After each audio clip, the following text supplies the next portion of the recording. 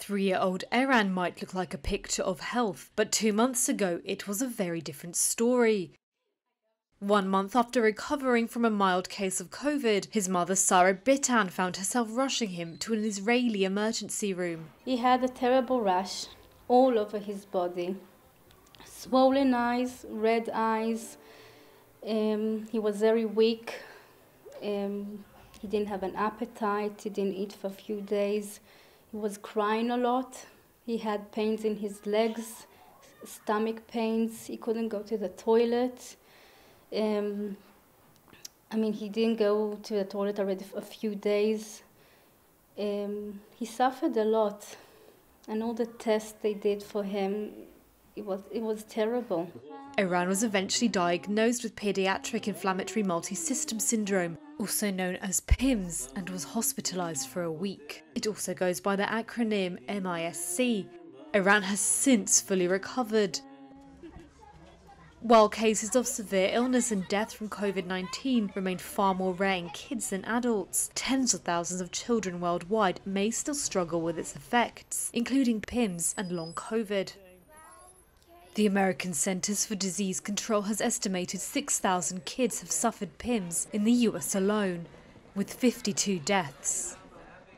And doctors such as Shimon Reif of the Hadassah Medical Center in Jerusalem and Liet Ashkenazi Hoffnung of the Schneider Medical Center in Petah Tikva, Israel, are still learning how the illness impacts children. It's a new disease, it's a new consequence. We never saw such a consequence of any viral or any disease.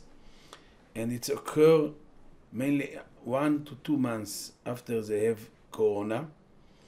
Nevertheless, which is very interesting, they may have very mild disease of corona, even undetectable, even asymptomatic. And only when they have the PIMS, we recognize by serology tests that they had corona. These are healthy children who suddenly have all these symptoms that really influence their daily lives, and they struggle to go back. So what we see here in Schneider is definitely physical health that's very much influenced by this syndrome, and also mental problems such as anxiety and also PTSD-like symptoms.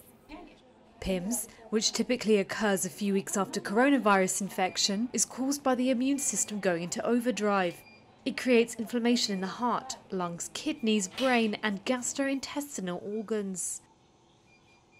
Israeli doctors estimate it affects 1 in every 3,500 children infected with COVID-19 and has a fatality rate of 1 to 2%. Most children fully recover, but physicians and parents like Bitan want others to be aware of the risk infection can carry for young patients, especially as a growing number of countries are making COVID-19 vaccines eligible for younger children.